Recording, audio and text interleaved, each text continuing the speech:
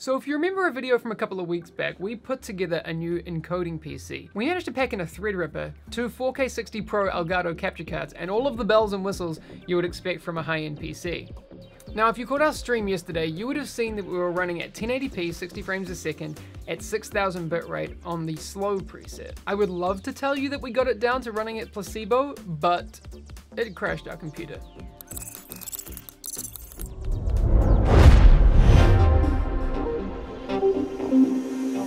So what we're going to do today is take a look at a few comparisons between footage that we take from a few different benchmarks. We're going to look at the Division benchmark because it has some nice slow panning shots and we can see how that works. We've got the Far Cry 5 benchmark, which has heaps of foliage for us to look at. And there's a lot of fast movement in the For Honor benchmark that we can check out and see how we perform there. Let's kick things off by looking at the For Honor benchmark. You can see here we're running at 720p at 60 frames a second. We've got a bitrate of 3000 and we're using the slow preset on the CPU. Now you can already see that when we double that bitrate, we start to see a whole bunch more definition.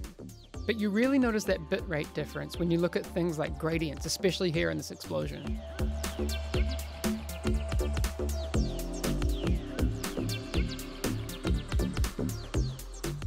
And as we up the resolution to 900p while keeping the same 3000 bitrate, you can really see that we're stretched thin. The edges of the leaves and the stone and the stairs really kind of get lost.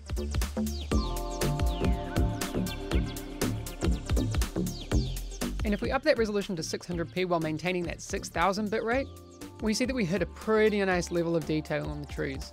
So if you are thinking of upping that resolution, make sure you have the bitrate to support it first.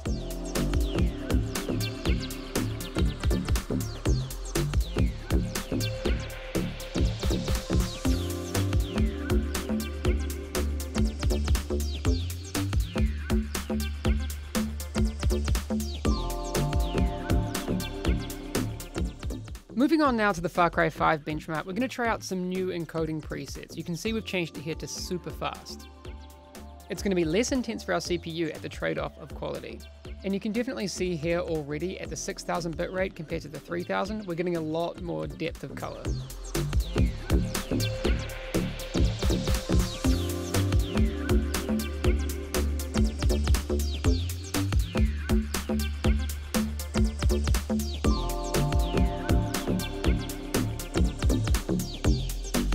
And as we stop here on a pretty consistent shot, we're going to change that CPU preset to slow and see how much detail we can preserve.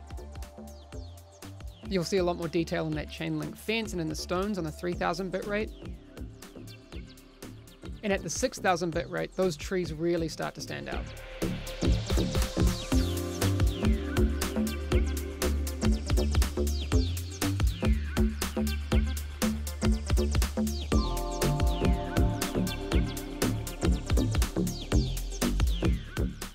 Obviously, the ripples on the water at 6000 bitrate with this CPU preset look fantastic.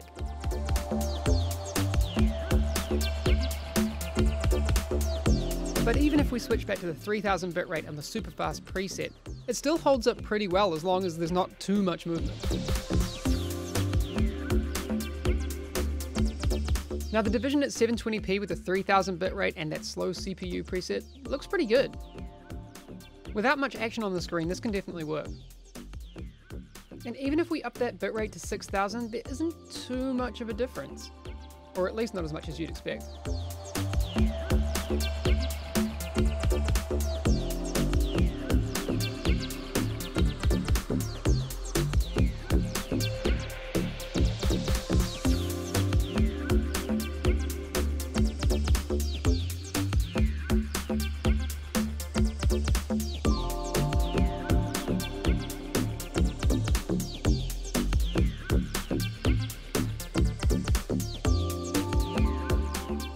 Alright, enough 720, let's bump those both up to 1080p.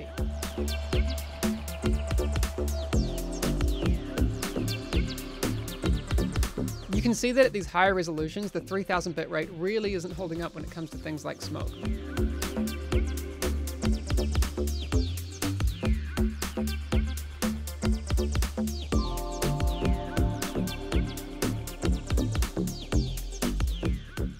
So these are the current settings that we're using on our stream. But I also got a private message on Discord from NemisizZ who had some awesome custom X264 encoding settings. So a huge shout out to NemisizZ. These settings are awesome and we're definitely going to be using them on the live stream very, very soon. Alright, hopefully that gives you a little bit more information on how you can set up your own stream with OBS and the things you need to look at when you're trying to get the best possible result out of your stream. Again, understanding exactly how CPU preset, resolution, and bitrate can affect your stream is really important when you're putting together your own setup. And it's really going to change depending on what type of game you're playing. For example, the settings you'll need to stream a game like Hearthstone with minimal screen movement compared to a game like Rainbow Six Siege can and should be wildly different. I know it's tempting, but before you hit start streaming, make sure you do a bunch of local recordings inside OBS using the stream encoder. Play around between 720, 900, 1080p. Combine that with different CPU presets and bit rates, and you'll start to see exactly how good you can make your stream look.